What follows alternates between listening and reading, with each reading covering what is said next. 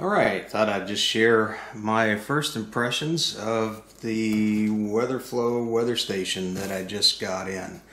Ordered it yesterday and it arrived today. Of course, I live in Florida, not too far away from where they ship these WeatherFlow units from. So the post office delivered it the next day, which was very pleasing to me.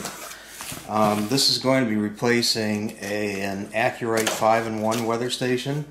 The Accurite, it does fairly well, except down here in Florida, the bugs like to crawl into it, and you got to constantly be cleaning the thing out. And the units seem to have a lifespan of about 10 to 12 months is my experience. I've been through several of them, and trying to get something that's going to last a little bit longer than a year. So we'll open this up. Probably go through the setup also.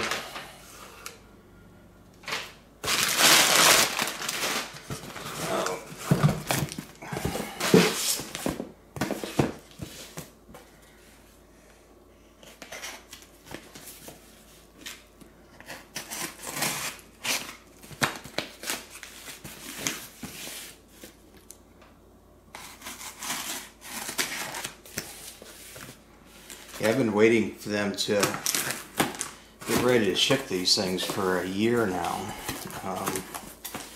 but they're finally available. You can go on their website. I'll put a link to it in the notes below this video. You can go to their website and order it, and they seem to ship them out pretty quick. So I got their little logo on there and WeatherFlow. It's got it for the outside. And inside, what's included in the box: you'll need to supply 12 times AA lithium batteries. We recommend Energize Ultimate Lithium, standard USB outlet, or a wall charger rated at 1 amp or more. So basically this is the mounting tips, how to set the thing up.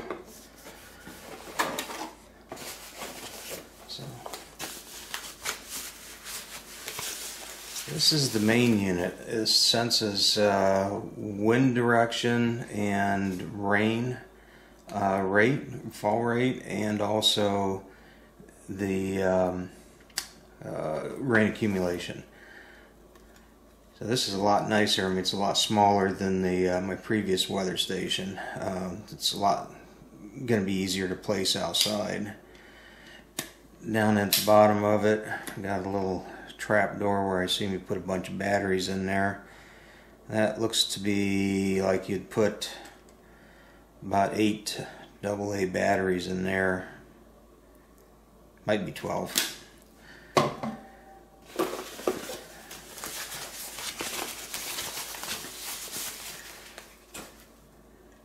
And this is another part of the system that you can mount it remotely from the main unit there.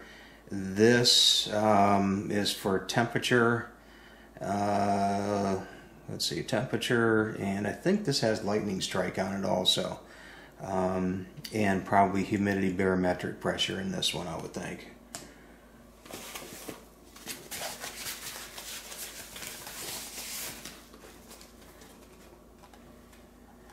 And this appears to be the receiving unit that you would, at least I'm going to keep mine inside, as it will pick up the signals from the other two that are outside.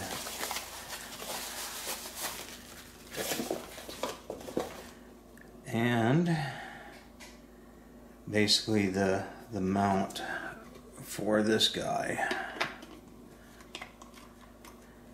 So this looks like, I don't know, maybe 3/4, maybe 1 inch pipe. This thing will just screw on there, pinch down on the pipe, and that's how you mount it.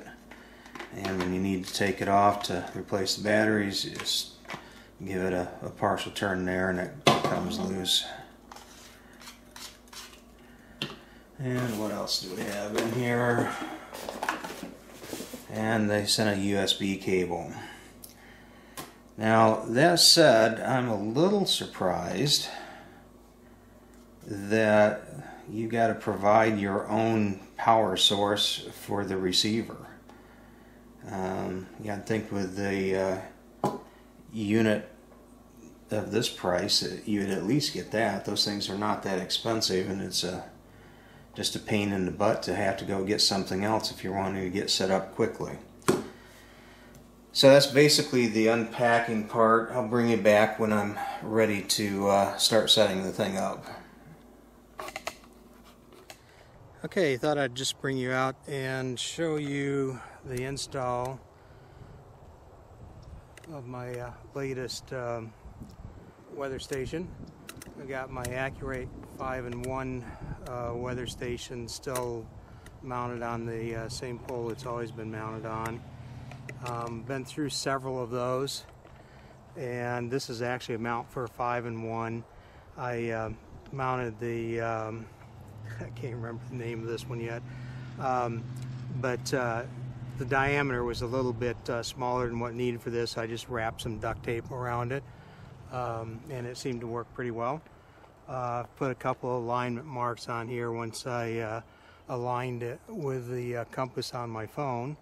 A couple of alignment marks there, and obviously to get it off from there, you twist the top.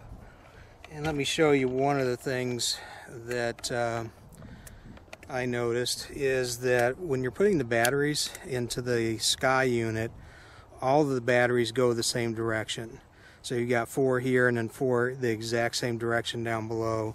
Where you see that is the little plus signs. It probably won't be able to focus on this, but there's little plus signs on the back side of the door there.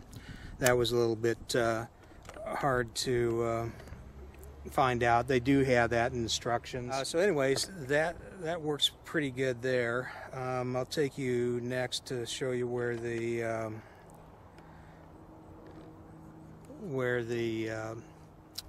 air unit is. Alright, my air unit is up near a second-story window, right beside a second-story window. It's pretty well protected from the elements up there, and I can also open up that window and pull the screen out relatively easily, so when it needs new batteries, it's not a big deal to change those things out.